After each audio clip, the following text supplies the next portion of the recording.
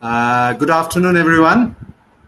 Really appreciate all of you to be on this session, a very special session, personally for me, for our organization, and it's very kind of you that all of you have, been very kind to join in this session to kind of give your views, give your thoughts, and give your recommendations, give your advices, and what you've been doing on that. Yourselves to your organizations or personally how you think about it. So the overall topic is, creation of wealth for the underprivileged. I would say rather by the underprivileged for the underprivileged. By comes first. So it's straight away, by the underprivileged means the underprivileged people in the country, which is constituting about, majority, of the population of the country, where there is a major need for them to move ahead in their how they live life, how they take it forward. And we find that, the only way for them to do it is to create wealth for themselves. And the only way to create wealth is through entrepreneurship. And as our organization, TotalStart, we have been trying very hard. It's not all the time. It's very hard. It's very difficult. It's not very easy. We set it up informally in 2010. This engagement of fostering entrepreneurship in underdeveloped regions and underprivileged communities, and then we moved on to setting up some centers at the grassroots to develop entrepreneurship at the grassroots, at the rural levels and district levels. And we have seen the difficulties of doing it, engaging with the underprivileged, enabling them, taking them to the level where we are to. It's 90%. I think it's all entrepreneurship is 90%. You have failure rates, but this is probably that 10% you have success. Also, we have 90% failure here because enablement of the underprivileged to become, entrepreneurs is a very tough engagement. It takes a lot of effort. So today's topic is creation of wealth by the underprivileged for the underprivileged, because we feel that by creation of wealth, anything can happen for them. Any change can happen in their lives, in their ecosystem. They can make an impact for themselves and therefore the communities. And we know that the government has been working with different programs all across, whether it's, whether it's the MSME department, whether it's through this food program, through the enabled of micro enterprises, through their Aspire program to creating livelihood business creators, or, and other departments like the agriculture and cooperative and the farmers welfare, then working in different areas like formation of cooperatives. Now, there is a big push of forming FPOs by the present government, 10,000 FPOs they want to create. But we know the stories of this, the challenges which are there of creation of these FPOs, of these underprivileged organizations, farmers or the producers organization. There's a lot of challenges, and we have been very strongly engaged with them. Sirs, you'd all have your perspective on them. I will take this course later on and share some thoughts. So I will start with senior most of our team, CP, to throw some light on the thought of creation of wealth by the underprivileged for the underprivileged. What his personal perspective to it. First, my first thing from him that I would like him to share, and then how do you think, if you think that he has within his organization, outside his organization, through his organization. HCL Tech Mahindra, I know, has a large foundation, and maybe or through the Tech Mahindra he has done anything. CP, if you could throw some light on the thought you have about this topic about creation of by underprivileged for underprivileged, and yes, please, CP. Thank you. Please. Thank you, Dr. Ghosh, and it's an honor to share the panel with Vineet and Abraham. I'm taking the liberty of, starting with the first name, but the whole reason is that in today's society and world, the faster we move towards equalization, and at least I can start with the names. I personally, in a lot of ways came from a reasonably humble background, from a small town. And it is important that we all have our own heroes. We all have people that we look up to draw inspiration from. And I do know that Tata Group or a Mahindra Group or, Dr. Ghosh, your own journey of TotalStart and Vineet's, high impact programs, I mean, they are an inspiration by itself. But I just want to remind myself, people whom I saw coming from a more humble background and being able to create something significant. I know when I talk of my generation, it does not really mean that my children will be able to 100% relate to them. But some of them are so big and they're still today part of our folklore. Dhirubhai Ambani from a village, he was a son of a poor school teacher in Chorwad. I mean, his history, his success story through his second generation is now very, very well known. But it wasn't too long ago that he rose to become one of the largest employers in the world. It wasn't too long ago, 1977, when he did crowdsourcing of wealth to create many more wealthy people. I mean, today, the success story of Damani. I mean, we all know that Damani, or the D-Mart as it is known, is one of the top 15 or 18 topmost Indian billionaires. But the reality is that even he came from a very humble background. The Warren Buffett of India, Rakesh Jhunjhunwala. I mean, when he claimed that when he is 60, he will give away 25% of his wealth. I mean, it just showed that people from underprivileged background will continue to influence the world. I can go on in this list. I mean, Dr. Devi Prasad Shetty, again, one of the, 9 siblings, second youngest, goes on to set up one of the finest known hospital chains and mainly working for the underprivileged. In my own industry, Narayan Murthy, Nirma, Karsanbhai Patel, Gautam Adani today, they all came from very humble background. The point I'm trying to make, whether you go into the Jamshedji Tata of 18th century, I mean, all of them will only be successful when they are successful individually, when their businesses are successful. Tech Mahindra cannot claim to have impacted about 4 lakh people during COVID if it had not been successful in business. So my favorite theme for the day, and as we discuss along, business should always have 2 objectives. One is the economic objectives and one is the social objective.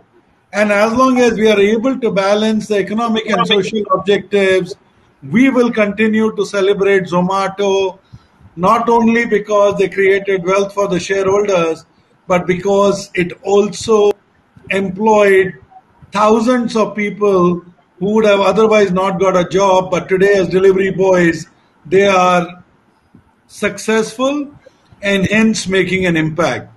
Anyway, Dr. Ghosh, looking forward to the conversations. Thank you, Sipit. Thank you for a quick. We'll get more information out of you, more knowledge out of you, more of your thoughts to the round.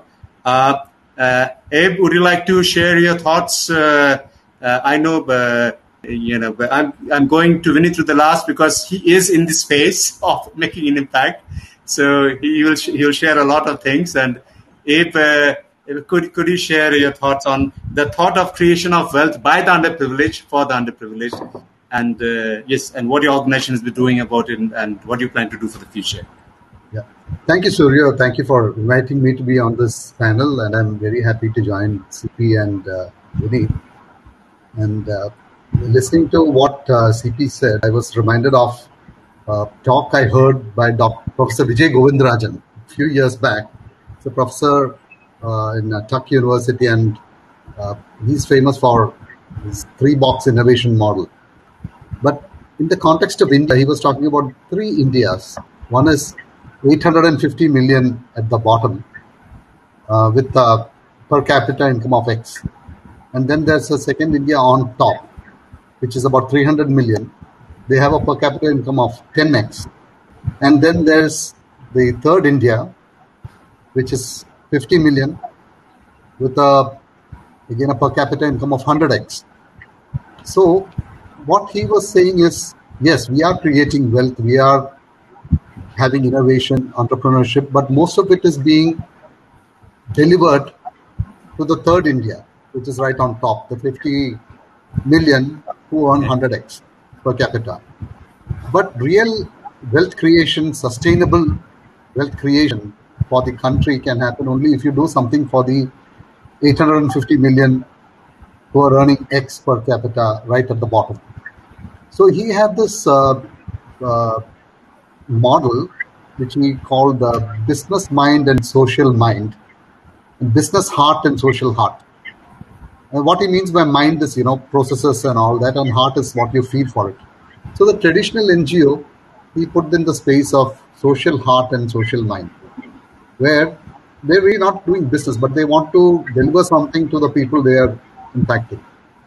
But as I was talking to Vineet earlier, I was reminded that what in his recommendation also, what we really need is business mind and social heart to impact the India number 1, which is right there at the bottom, where if you want your initiatives to be successful, then you need to have a business mind. You need to be able to scale up, and you need to direct it, where your social heart points you. So I was, these thoughts crossed my mind as CP was talking. For the Tata Group, it's built its reputation on its, social commitment. And in 2007, Tata Group took up a program specifically targeted towards the Dalits and tribals. And within the Tata Group, it's known as the TAAP, Tata Affirmative Action Program. In 2010, they for 3 years it ran, and then there were some learnings, and then in 2010 they decided to focus on 4 key areas, which is education, employment, employability, and entrepreneurship. And a few years back, a fifth focus area was added called essential enablers. And these focus areas were meant to direct the efforts of the group. And when we, in our own company, about 70% of our CSR expenditure identity.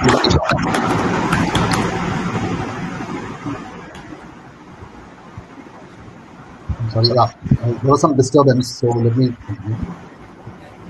So about 70% of our CSR expenditure is directed towards Dalits and tribes.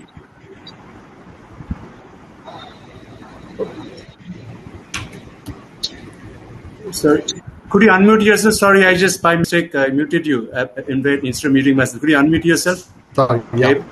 So I was... Yeah. Could you unmute? Yeah, sorry. In our own company... Now?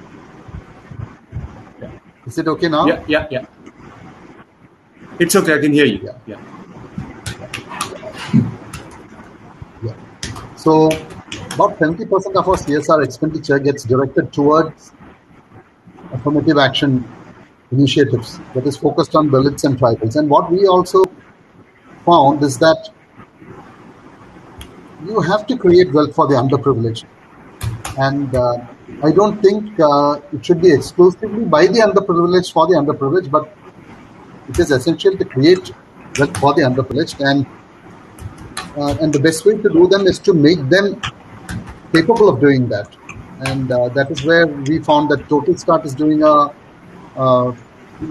magnificent job in creating those capabilities. I believe that it's not possible to really make a big difference until the underprivileged sections of society get access to good education, good infrastructure, good facilities. Which is let's say, traditionally the job of the government, but then many corporates are also now getting into that space. And parallelly, because that creates the condition for the entrepreneur to emerge and the conditions for the entrepreneur to be successful. And I would think that for some time now, we will need organizations like TotalStart who support them in providing the capability to organize and network, etc. So I'll keep my comments to that for now. Thank you again for this opportunity. Vineet, if you could share your thoughts on that particular topic and what, as an organization and individual, you have been doing. I know you're doing a lot on the topic first, and then yes. No, I'll actually just share my own journey on the topic. So I first got introduced to extreme poverty.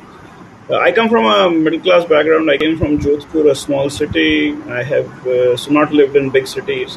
But when I went to live in the forest in Orissa, I actually came across poverty that shocked me also. I thought I have seen enough poverty. But the begging that you see on the crossroads of your cities is actually a professional begging. Not everybody there is poor. They're actually doing it as professional. But when you go to the forest or very remote parts, their poor don't beg. They just used to at that point of time. I'm talking about 94, 95, starved to death. Now, this was the kind of poverty I had not seen. I was not aware of. The second thing is, every time I met people who were doing well, they were very passionate about the poor, but inspired by the rich. So they were very passionate about the poor, whether it was the not-for-profit people or people who are doing reasonably well, but not really at the top. They themselves wanted to be rich, but they always were very inspired by poor. And at time, I actually felt to the extent of glorifying poverty. Then, when I met a lot of very poor people and I asked them, so what do you want to be? And to my great surprise, every poor person wanted to be rich. So I realized that on one side, India as a society basically says rich are bad. And then everybody aspires to be rich. And funnily, rich are bad and poor are good people. And this debate actually continues even today. That why are poor people large-hearted? They are better, etc., etc. Well, I think people are people. Rich or poor is just a circumstances. And amazingly, all poor people want to be rich, but no rich people want to be poor, even though poor people are better. So it's an amazing dichotomy that I walked into. And that was my first learning. That it seems like, to me, what I concluded was, rich people want to glorify poor people so that there is less competition to become rich. Now, this is my theory. I'm not saying it's correct or not. Or the society in general did that. And society, sometimes the rules are always written by the powerful. But I think it is more problematic for others, the poor and the low income, who actually are enamored by that theory. So that's actually one thinking, which means my conclusion was becoming rich is not a bad thing. That was my conclusion. And I come from a middle-class background and I came from a slightly socialist thinking. So first thing, becoming rich is not bad. That was my learning. The second thing, I wanted to disaggregate and figure out how do you become rich, because nobody in my family had ever done business. So people told me you have to do business to become rich. So I said, so what is business? And then I realized you have an idea, you have a person, and there is capital, and somebody who can connect the idea to execution, and capital plays a very important role. So this was a segregation of it, and it sounded to me that if poor people start doing business, they will all become rich. That was my theory. And if I can provide money to poor people to do business, then I would have sorted all the problems of the world, and I will get the next Nobel Prize. Well, that's how I started, basically.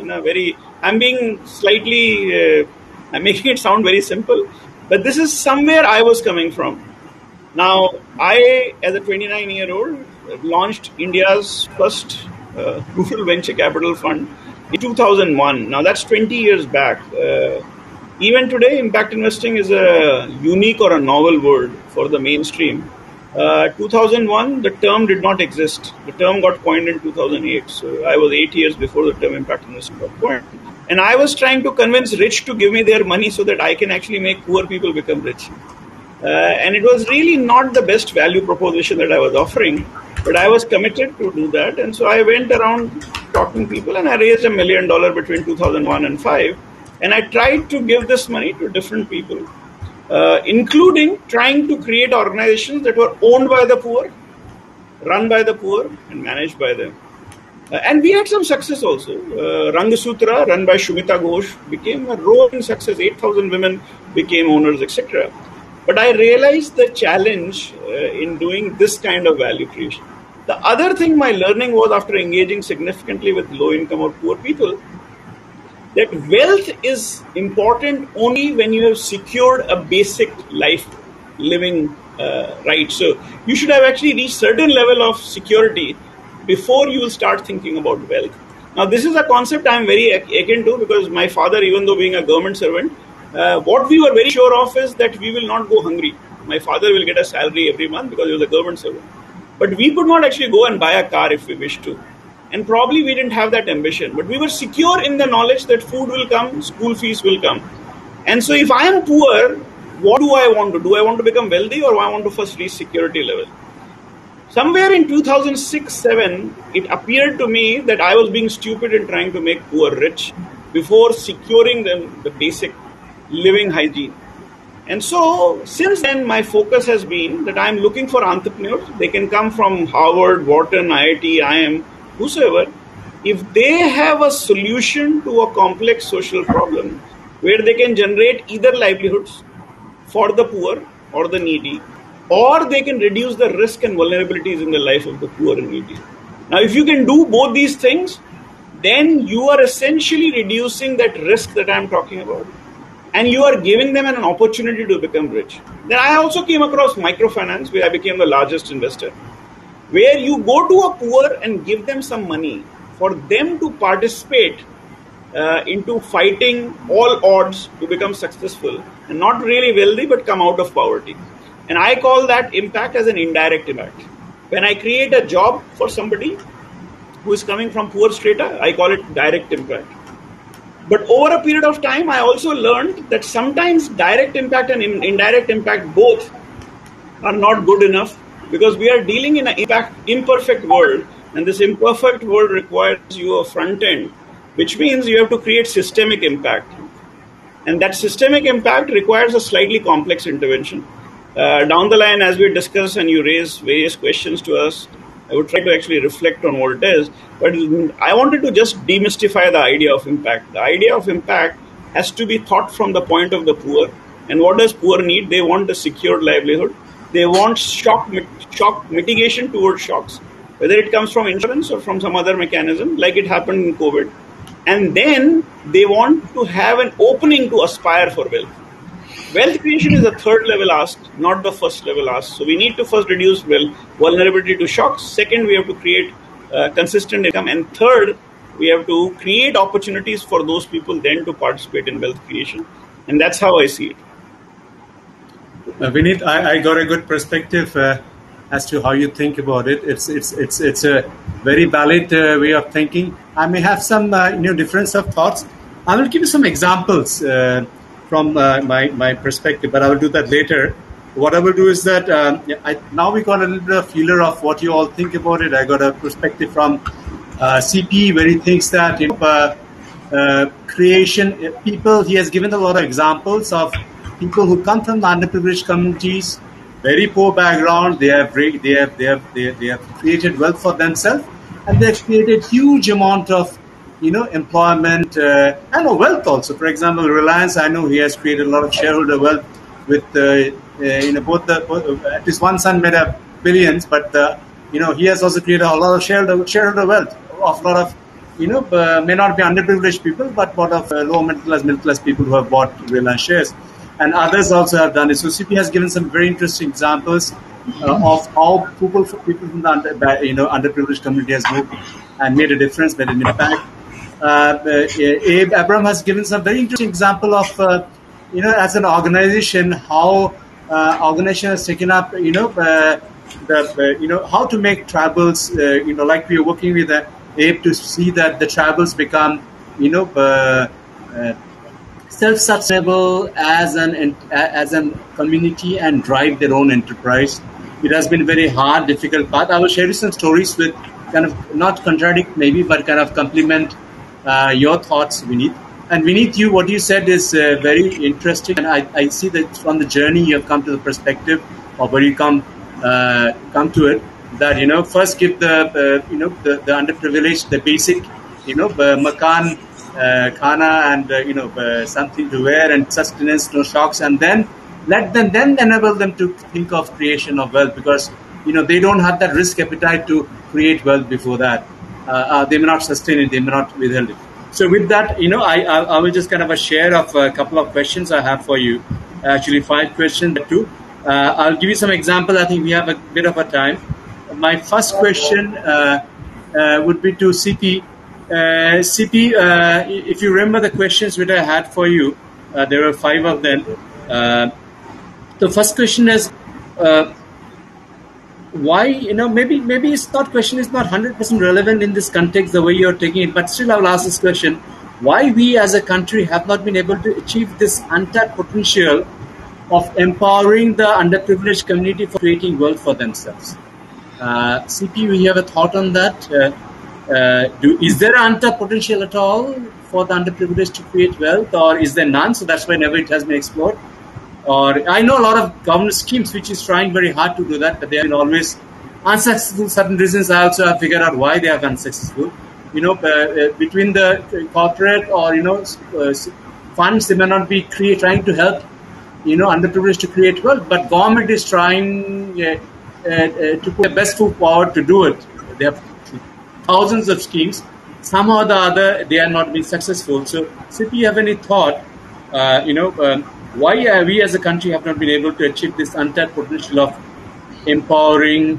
Because if we can unfold that potential, we can make India go anywhere. Because would you have some thoughts, CP, on that? So thank you, Dr. Ghosh, and I want to first make a quick comment on Vineet's presentation, and it is more of reflection from me. He grew up in Jodhpur and worked in Odisha. Now, the question that is going through my mind is philanthropy was a very common subject. I also grew up in Rajasthan. And it was always assumed that you would never go hungry. And the reason you would not go hungry is because somebody or the other is providing a social scheme where the food is available. Similarly, the words in India, when you had those water huts which were called pyau, you had enough clean drinking water during summers through those water huts. Similarly, for people who are travelers, you had dharamshalas, hospitals, and educational institutes. The people that I interact with, whether it is Mahindra setting up Mahindra University or Shivnada setting up Shivnada University, or a Premji donating 1/3 of his wealth for the underprivileged, it gives me the confidence that it is not only the government, but that social entrepreneurship or business entrepreneurship or the individual entrepreneurship all are at play. It is now the question of, for some of us, if we are able to observe things on the ground, maybe we need to bring the private entrepreneurship on the social impact and the government together. And the only reason I'm raising this example is, my teams were traveling into the interiors of Maharashtra, into the tribal areas of Maharashtra. And Maharashtra, as we all know, is fairly well-educated state, and is also the welfare has reached most of the people. I was actually surprised when my team told me that the underprivileged are not connected to any of the schemes that the government is running. And you would have thought the political system encourages the vote banks, and hence they would have got the Aadhaar card. If you have an Aadhaar card, you will get ration somehow or the other, but there are disconnects. So this does not require an underprivileged or anybody. The basics that many of us need to make sure that the chain is completed. I mean, that is the reflection to the Vineet's conversation. Otherwise, I can only say is that yes, technology has to be leveraged. It has a potential to create a shared future. I mean, we do understand that there is a leveling, the rich versus poor, hungry versus people who throw away food. And in a country like India, where population is still one of the biggest challenges, I think there has to be a method of this information flow or a seamless access so that we actually are able to leverage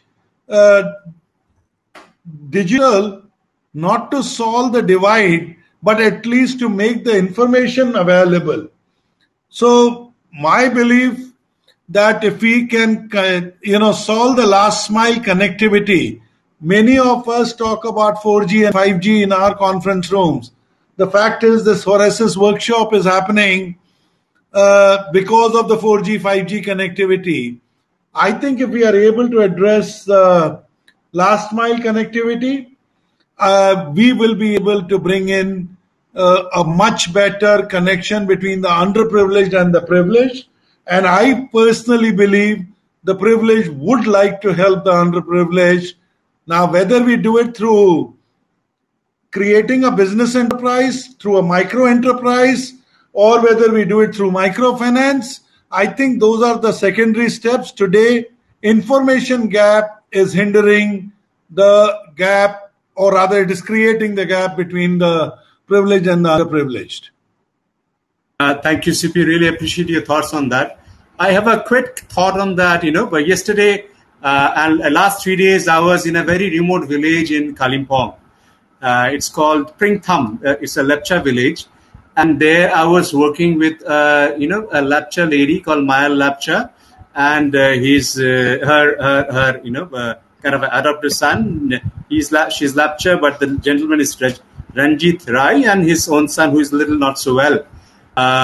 So that's why here. So they are kind of doing all kind of small things. They have kind of in this COVID times itself. It's so surprising. I was so impressed.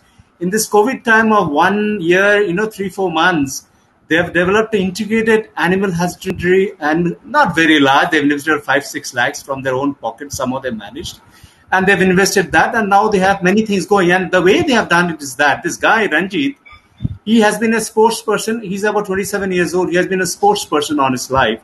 And he has been out. He has not been in a village. He's been out around in the country, sometimes in Kolkata, Siliguri, Delhi. So he has gathered knowledge in his smartphone. He has access. When he goes back to his home and he connects with his village people, and then he realized that I can make a difference. And exactly, CP, what he said. He has a smartphone. He's always on it. Not always. When he works very hard, and he's giving out dana to the murgis and the pigs. And now he wants to create an FPO because he doesn't speak English almost at all. He cannot speak. He's very uncomfortable. We have been communicating via WhatsApp to him. So it's a big game changer having a smartphone. He's been connecting on his WhatsApp to us all the time, messaging. I'll give you many examples. But these are underprivileged people who are already on the first step of creating wealth for themselves. So Vineet, in 3 years' time, I will come to you when I have we are creating a FPO out there. First, to get all those guys together. Parallelly, we are creating a public or a private limited company, which will work as the marketing and the main base to get any funding, which is private funding from organizations like you, and then can create the further infrastructure. So initially, with the FPO, we'll create the larger structure, getting all the government schemes, whether it's the FPO Agri Infrastructure Fund of 2 crores. Or where without losing any kind of equity, and we'll create that in next 2, 3, 4 years' time. and then reach out to organizations like you to get funding for heavy duty, not on the FPO, but on the, the front body. So this is where I see that underprivileged are equipped with capabilities. They are making it happen. And, I think, Abe, you would like to give a live example for the project which you have supported, funded through CSL funding. Travel Ag Limited, you want to share something? I'm sure you know enough about it to share. If you, I can compliment you with more information. Travel Ag Limited is a limited company. Yeah. So as I mentioned earlier, our group initiatives have this pillar focused around entrepreneurship, but we were finding it very difficult to actually identify entrepreneurs from the Dalit and tribal communities. And the few people we identified, at some point we actually categorized jobs we can give them, and we found that we can give them only what we call low-tech jobs, which is housekeeping or cleaning, that type of thing. But we wanted them to be able to supply us goods and services and take up projects. And actually, we found it very difficult. We actually invested a lot of our own efforts to get some people to help them with doing some construction for our own factories and all that. Right. So somewhere the jump from having ideas or capabilities to being an entrepreneur, that wasn't happening. And we were also not able to help them because we are also not in that space. We are in, still, say, the space of steel processing, and we are trying to do something for the community. And then when TotalStart came around, I suppose you remember the conversation I was asking, whether you can do something for the tribals and do you have something in Jharkhand, because that was something that was actually, we were finding it as a problem, because we do work with several NGOs, most of them who work with the tribals. And most of them are focused on providing education, providing infrastructure.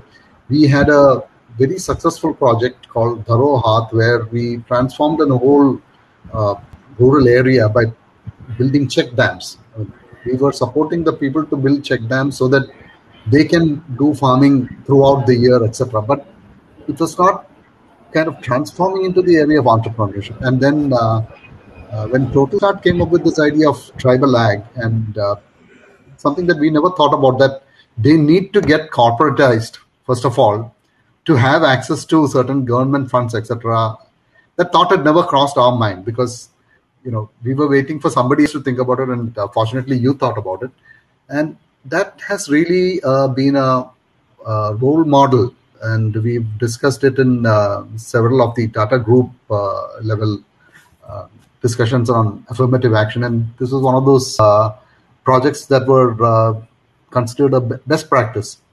So I think it's the beginning of something big, and if you can have more and more tribal lags, and get them to the level where they can, it runs by itself. Now they've acquired the skills, they know what to look for, they know how to connect, and it runs itself. I think it's going to make very big difference. And we haven't seen many projects of this nature, and it's probably still bit of an experiment. But from whatever we have seen, I think that this is something that this model can make a huge difference. So from that point of view, definitely we have to create wealth for the underprivileged. And that wealth creation can come from people who have wealth. It can also come from, their own community, in, supported initially by people who have the ideas or who can understand the business. But I think that there is a potential in, this is going to have a multiplier effect, because when people see one scheme like this succeed, and people running it on their own, then more and more people from the underprivileged community would be inspired to become entrepreneurs and take up projects. And I think somewhere it reduces their risk perception, because if there's somebody to support you in the beginning and get you going, and then you need not be there, you can move on to a different project, but they can run it themselves. So I think the tribal ag example is a really good example, and I don't think that without the involvement of some entity from outside the underprivileged community, like TotalStart or Ghosh, they wouldn't have thought about getting corporatized, or they wouldn't have understood what it means to set up a company and have your own the corporate structure, formally get access to funds that are available from the government and from others. So I think Surya, you can actually add a lot more to what I'm saying. I'll just share a little bit thought on that. We have been working with the support of Abraham and TSDPL for about 3-4. This will be the 4th year. First 1 year, actually, we kind of scouted. We have a program for incubating and scaling micro and small district level entrepreneurs, which we do across 25 districts across the country. Selectively, we are not so big and we are not so resourced to do it. All districts across the 12 states in the Eastern Zone and Northeast. So we, with the help of Abe and TSDPL, we started for Isimu, Wesimu, Saraikala, Kersavan. We kind of did a lot of grassroots level engagement with lots of, underprivileged community, probably prospective entrepreneurs doing something. And we realized that, when we come, they meet us, and then individually it was impossible to get something out of them, make them do something. Because they always expect that when you come the next month, and they will, it's like, kya plan hai fir, bataiye sir. Well, no, we don't have plan. You have not made your own plans, because whatever information we give, so we realized, and we knew that for a while. We still start at level of doing individual level, enablement of entrepreneurship at the underprivileged, and But I think it's the same problem for whether you are educated. It's difficult for you to be an entrepreneur. So we realized, and we knew that the only thing which will help is that we aggregate them together and we hold them together as a team, and we have heavy and high impact engagement with them. So till now, right now, we have created day one a limited company called Travelec Limited. The idea is to have about 1,000 farmers and agriculturists involved, all from that area of Singhbhum, and about 10,000 acres of land doing traditional organic farming. It's an unlisted limited company, which you want to take it to the stock exchange in 5, 7, 10, whatever time it takes, doesn't matter. But day one, the thought is that we will take it listed. And, it may take the path where I may take Vineet's help. It may take the path where we are getting grants from, organizations like, TSPDL, TSDPL, or, maybe Mahindra Foundation or HCL Fund. Any one of them can get grant initial period. We can get government funding in agri-infrastructure fund and anything. They have to 2 crores. So point is that this underprivileged community, they don't have the wherewithal to understand, to know how to go about doing it. The moment, we are plugged in very much. We are part of the management team. The CEO is a travel himself. He's Kelaram Murmu. So it's going, I think, not brilliantly, but it's pretty steady, pretty stable and pretty steady. We have now about 400 acres of land and about 70 odd farmers. And now we're going to add another 100 farmers who are going to be stakeholders in the company, in the Travelec Limited, or in the FPO which you're creating, but they'll be a beneficiary. And then maybe in 3-4 years' time, Vineet, we may come to you saying that, would you be able to invest? And then you say, okay, this is a real case. So this is where you're saying that day one, we start with, and these are all, underprivileged, they have a piece of land. Beyond that, they don't have anything.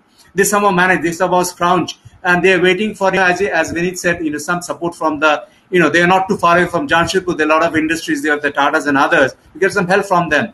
Little bits. And normally they get, the thought of being an entrepreneur for them is maximum being doing odd jobs of, tilling the garden. So TSDPL has many small contractors from the tribal where they have benefited them by giving them, some odd jobs of contracting of, gardening, and a few things like that, with some lorry moving from them. Because beyond that, they cannot think, they cannot do contractual job. That's all the tribals could do. But now they have an organization, a limited company with their stakeholders, shareholders, and they're looking at many different things. They're having partnerships with many companies. That's an example. We have many examples like that. Some of them slow, some of them, going good. But, it's a very hard journey. It's still a hard journey for us, and we'll share that later. So with that, I just, not share anymore. Vineet, I shared my thought, CP and Abe. What's your thought on that topic of, are there real cases that the underprivileged community can do things for themselves by creating enterprises and creating wealth from day one? You said that they first need to be fed. I agree. But, they can be fed. There are many ways to feed them. But while parallelly, when we put them as a community, and work them together, we can do it. What's your thought on that, Vineet, and your take on that?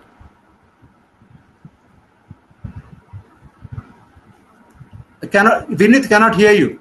Vineet, you have to unplug. I have actually no qualms with it. In fact, it's a great thing if you can create community enterprises. That's actually one of the best way to create distributed wealth. I gave the example of Rangshutra, which is actually a greatly successful. I also had Zameen Organics, which was actually a failure. Both community enterprises. One became very successful, one I lost a lot of money. But there are also lots of other examples. Pradhan's work in actually creating a 300-400 crore enterprise out of by having all the women, tribal women who have never gone to school, also actually selling chicken and now doing 400 crore in terms of turnover.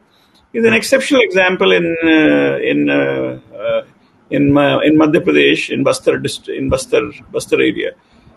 There is similarly, Pradhan has done a tremendous amount of job in Gumla, where they have been able to create massive production of tomatoes. And today people from as far as Calcutta are coming to buy tomatoes in Gumla, which is back of beyond, and one of the more... That's in Jharkhand, right? Gumla is in Jharkhand. Yeah, Gumla in Jharkhand. So I think the question is wealth distribution can happen. So for example, let me give you some examples of why I think this is a very difficult and an important way, but a very difficult way of bringing about change. And I'll try to take you a little up to explain to you where I am coming from. So in 2015, 194 governments of the world came together to sign what you call Sustainable Development Goals. Now, this is the first time ever in the history of mankind, so many of womankind, mankind all put together. We are talking about gender sensitivity, so I'm actually bringing both the genders together. What was Sustainable Development Goals? It's basically 194 presidents and prime ministers saying that we would like to imagine a world that will be very different from anything humanity has ever seen in the past. Which effectively means no poverty, no hunger, and no inequity, no gender disparity, no caste, no creed, no race. All this to be achieved by 2030. Now, how do you do it? It's all good to sign it and agree it. And it's a very powerful document because all the governments have signed it. How do you achieve it?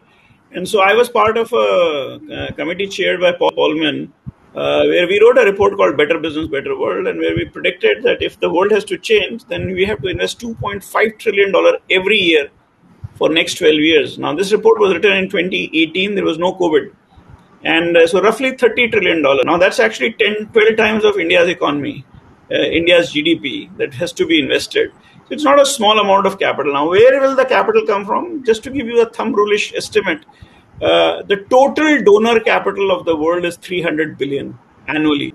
That means government of India, government of US, DFID, everybody put together spends roughly $300 billion. Now you have a capital gap of 90% here. 3 trillion, 2.5, $3 trillion is needed. $300 billion is available. Now look at it in the context of the power. You are trying to attract capital to change the world. The demand for capital is 2.5 trillion. The total capital of all the governments put together that is going in philanthropy / support / donor is 300 billion. How will you change the world?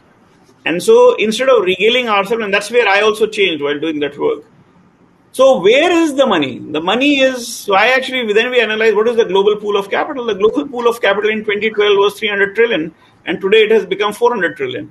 So the pool of capital that is available in the world is very, very large compared to the demand to change the world. It's only 1% per year. Now, if the global pool of capital increases by 2 or 3%, you are asking people to sacrifice that 1% to change the world. The problem is the global pool of capital is very commercial. It prefers to grow. So there are two things that have happened in my view that have brought. One, COVID has happened, and COVID has taken the fear of God to the powerful, because people have realized having money does not save you. A lot of rich people have died. And so the powerful are fearful. And the worlds don't change because Dr. Ghosh and Vineet Rai are trying to change the world. The world change when powerful want to change the world to secure themselves. And I genuinely believe what is going on right now is in a post-COVID world, there is a clear understanding that this climate change, Climate change affects the tribals that you're talking about, Dr. Ghosh. Climate change does not impact the rich guys who have 10,000 acres of land. It impacts those who have half an acre land. So when all these big challenges, they used to be meant for the poor, not for the rich. COVID has taken this fear down to them. And in that post-COVID world, the capital, this $300 trillion, is willing to sacrifice 0.5% of its growth to actually secure its future. And I believe our job is to actually knock out that door and try to take money from them because they had the money. Right now, we are fighting for the very small amount of money that is there. And it is distributed between feeding a hungry child to actually building an enterprise. And I would always let that 300 billion go to feed the hungry child, then to an enterprise. And for the enterprise, we need to fight with the 300 trillion and try to get money out. And if in that unequal fight, COVID, despite all the destruction it has done, and I'm an entrepreneur, so I always see a silver lining in the darkest of clouds, I'm seeing the positive of it. It has put the fear of God, and there is a chance, a very small chance, for people like us to demonstrate to that 300 trillion that give us that 1%, we might actually be able to protect this money, if not return it to you. And if we can protect it, that itself would be able to change the lives of all the tribals, all the poor, all the underprivileged. The 800 million people who are at the base of the pyramid, they actually will have an opportunity to participate because you will have the money to lose. Right now, you are expecting an extremely underprivileged person with very little resources to fight an uphill battle to create success. That's actually going to, even Silicon Valley has an 80% failure rate, which has one of the best, most talented people working together. You will have 99.99% failure rate in the kind of impoverished areas you are working with. What we have to do is bring in enough money so that we can fight this 99.9. And Aavishkaar is actually trying to fight for you to bring that money into the game. And that's really where the difference. So difference is not about whether the underprivileged should become entrepreneurs. The difference is the fight is not to make underprivileged entrepreneurs. Bring in enough money so that that 99.9% failure rate is acceptable. Silicon Valley accepts 80%, so why can't we accept 99.9%? And we are not really anywhere compared to Silicon Valley when it comes to underprivileged doing entrepreneurship. That's really where the challenge is. So my personal, this thing is, let's rise above and see what challenge we are fighting with.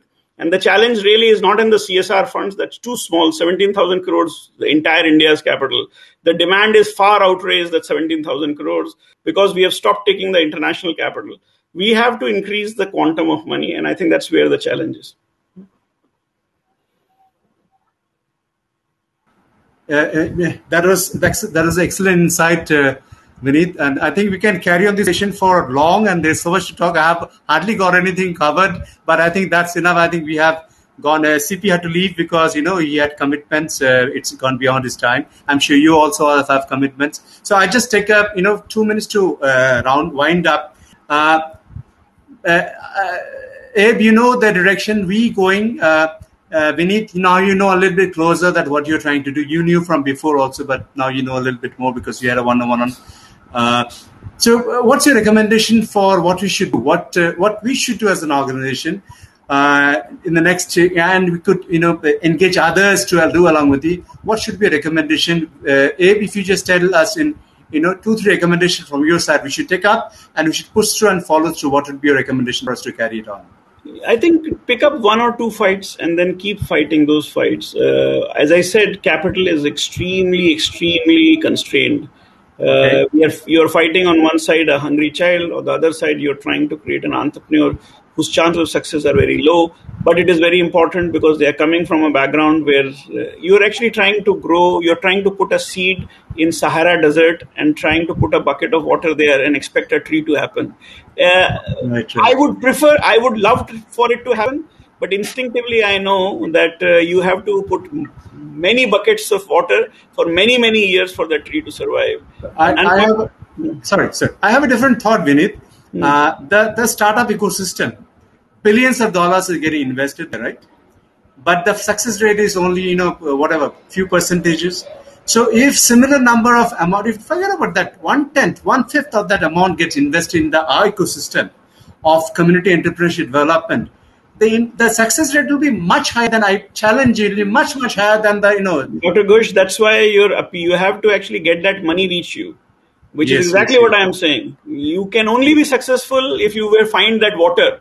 But if you only have one bucket of water, you should not put the seed into a desert. That's what I'm trying to tell you. I got your point. So the point is not that if you have 2,000 buckets of water, then for 2,000 days you can stretch it, and then in the desert also you will have a banyan tree.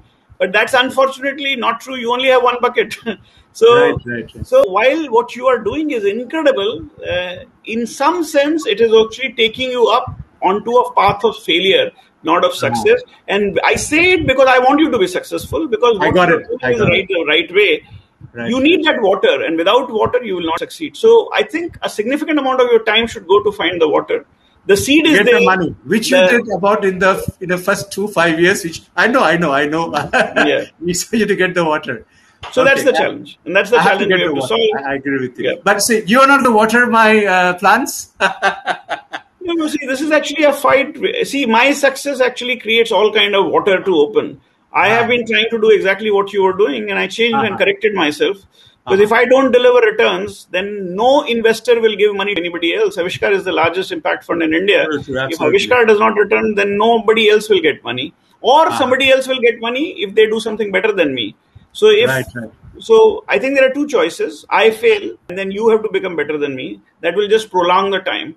The second is I become successful so that you don't need to spend so much time, because money will open. I think India is going to see a renaissance. A lot of Indians are going to put money into what you are doing. As Indians become wealthy, the millennials, the new generation, is far less conservative with the money than our generation or the generation before. And you will see people actually opening up and giving away far more. And the kind of thing that you are doing will find it. You are 10 years ahead of your time. You have to be patient for some time. Like you were when you started off, right? When you started your... Thank you. We really appreciate your... very kind of you. Babe, you want to say your final recommendation for us to carry on what you... I'll take Vineet's input very... and aggressively, and raise money for whatever little we are doing. And Abe? I think I really appreciate Vineet's insights, because he's worked in the field and he's in a very different position from where I am, and to actually have very different insights, because he's investing into this type of projects. And after listening to him, what I would suggest, Suryo, is that there has to be many TotalStarts, or there has to be, TotalStart has to spread its wings much more. So, which means that we need to think about the organization. Do you now get 1,000 volunteers on board to, replicate at scale, so that you have 1,000 projects going, and one of them becomes very scalable, and you can attract that bit of that 300 trillion that Vineet is talking about. So I think that there is a need to scale up the TotalStart part of the effort, not the because you'll have to work with maybe 100 times more potential entrepreneurs than we are doing today. And that which means that you need to have arms and legs. I have to have more arms and legs, and there we have to figure out to get the money, then we can get the arms and legs, and that's what Vineet said. Get the money required to grow. It is sort of a cycle, because you need to make sure that there are enough experiments going on to assure you of at least one of them will succeed, and then that can showcase and that can attract capital. And definitely, I think. We can discuss further offline on how we can make that happen. But there's a lot of government capital available. There's a lot of government capital available to start a kickstart. But anyway, thanks again, Vineet. Much appreciate Abe so much. Thank you so much. And I think there's so much to talk, but we have gone past our time. And thank you, and keep on. You're good friends. Good. Thank you. Thank you so much. Thank you so much. Look forward to meeting you and Vineet in person. Yes. Bye-bye. When Vineet comes here next time, I will see that, I'll ask Vineet when he's there. Thanks. Bye, Surya. Okay, bye then.